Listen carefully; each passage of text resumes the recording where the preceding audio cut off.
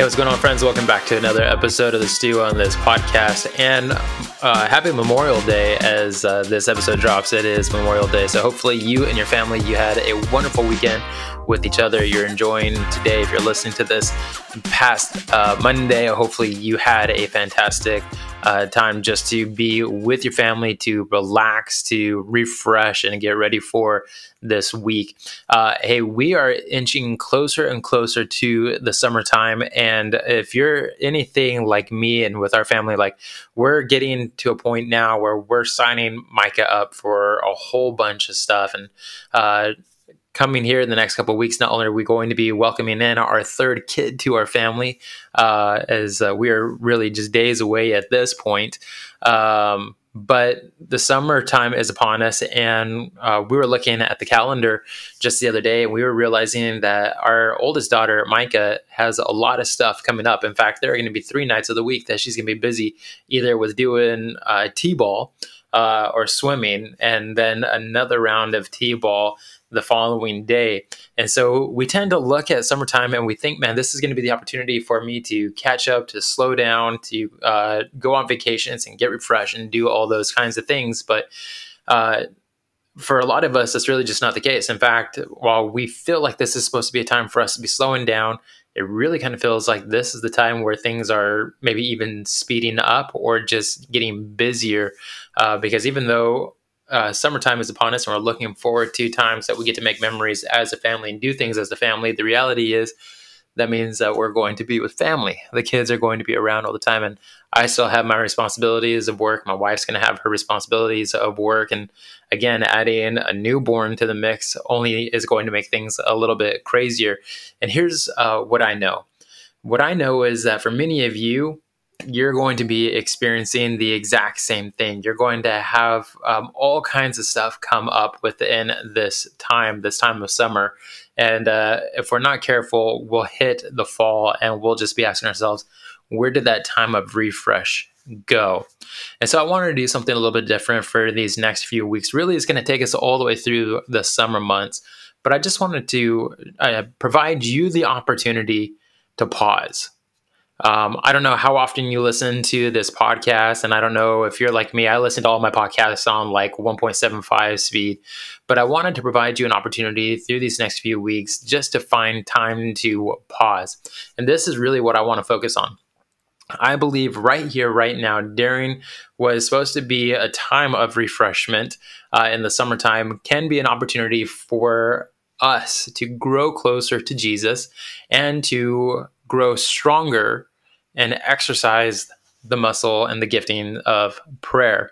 And so for these next few weeks, I'm going to be focusing in on 10 different ways that we can strengthen our prayer life. And then towards the end of the episode, I'm actually going to set aside time for you to practice it.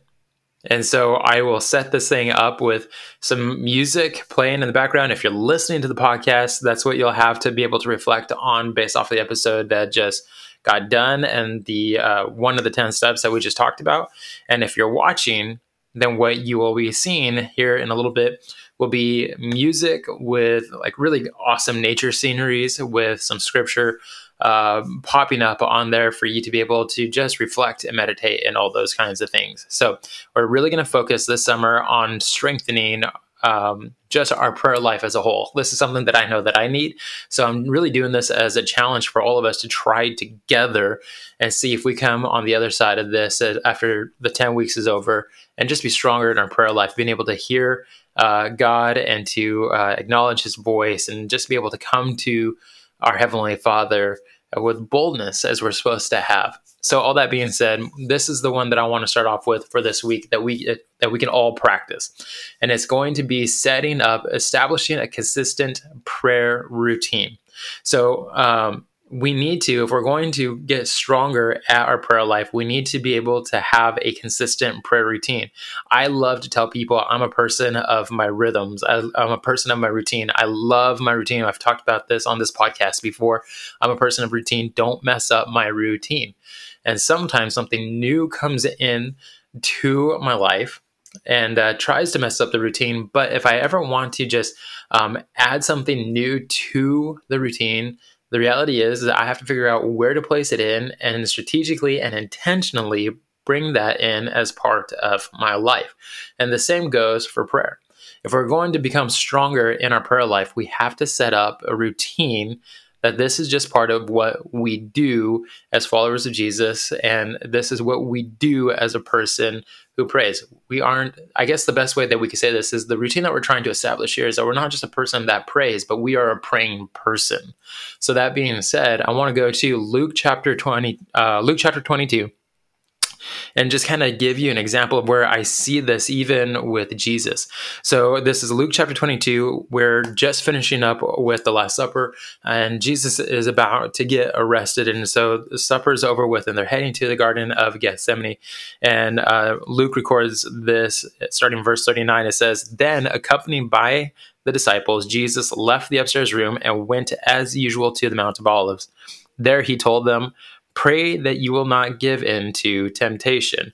Now, I want to stop there because what's the most important part to me in all of that was found in verse 39, where where it says that Jesus left the left the upstairs room, and went as usual to the Mount of Olives. This was part of Jesus' routine for his disciples, for the guys that were just hanging out with him and having dinner with him. Jesus did something that for them wasn't out of the ordinary.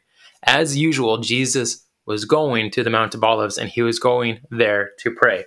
So we need to build this into a routine for ourselves, that if we're going to be a person who is strong in prayer, that we can't just be a person that prays, but we have to be a praying person, and we have to establish a time where we can do that. Now, that might be first thing in the morning, that might be at the end of the day, or that might be both. Maybe you do it in the middle of the day. Whatever it is, you need to build it in as part of your routine. Set an alarm or do whatever you have to do. That way, when that time comes, that's what that time is dedicated for. Now, here is something that I would caution you with. As you set out to do this, don't try to set up like a whole hour to do this. You can, but if this isn't something that you're used to, if it's something that you're not that strong at, maybe just do 5 minutes. Just 5 minutes of a prayer time this week. Nothing more, nothing less, but 5 minutes at the same time every single day. Just have that set up as this is the time between you and God. So, that being said, because this is new for many of you, possibly new for many of you, that this is going to be what the rest of this episode is set up for. It's just time for you to be in prayer. You can listen to the music. If you're watching, you can reflect upon the scripture that's going to be popping up on the screen. But just set aside this time.